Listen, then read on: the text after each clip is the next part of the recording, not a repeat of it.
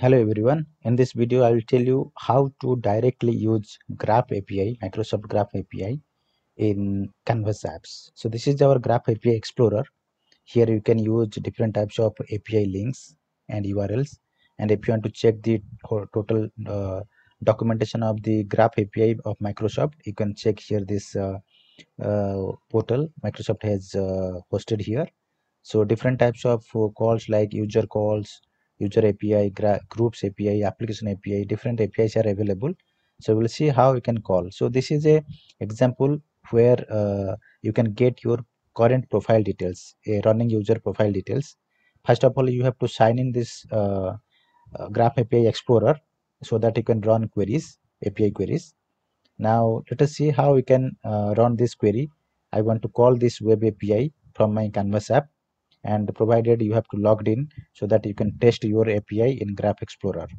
Okay, so let us go to the Canvas app and create a sample app to use this API URL and call directly from Canvas app. So let us give a name here, Graph API demo. And once the Graph API demo is created as a Canvas app, you can use a connector called as Office 365 groups. So let us use that,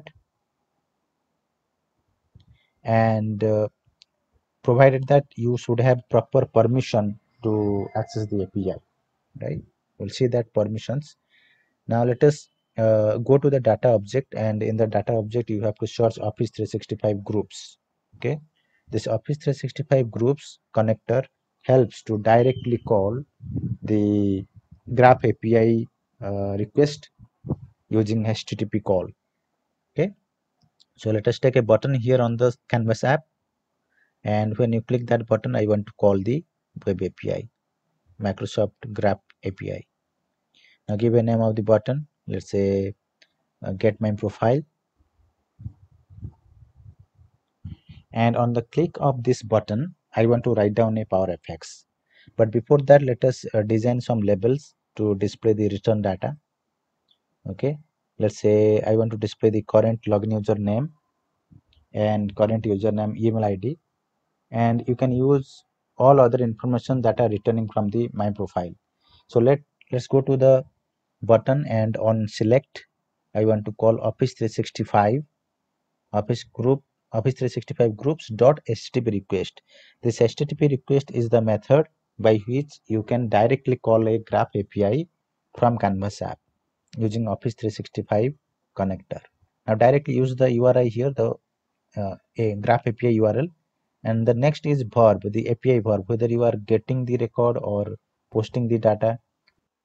And whatever data that returns, I want to store as a global variable. Let's say I want to declare here my profile, and using set PowerFX, I'm assigning the return value to the my profile variable.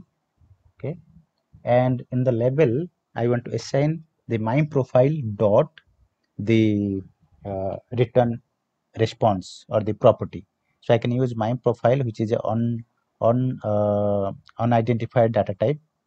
Normally what happens, this unidentified data type is actually supported by untyped object, and you have to enable this feature using these settings. Once it is enabled, you can use the properties of this untyped object and it will return data. Now uh, if you use the property in the response display name, for example, it will display the value of that display name property. You see guys, this is now returning data. So whatever in the variable that is available in the response from the API, and we can bind to our label. I can take another label also to bind other response types. For example, I want to bind email field, email ID, then also I can bind that. So this API Explorer, Graph API Explorer will help you what is the request and what response you are getting, so that you can get idea and implement in your Canvas app.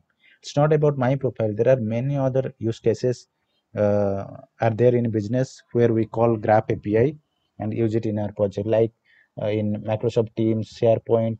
All the applications related APIs are also available in Graph API.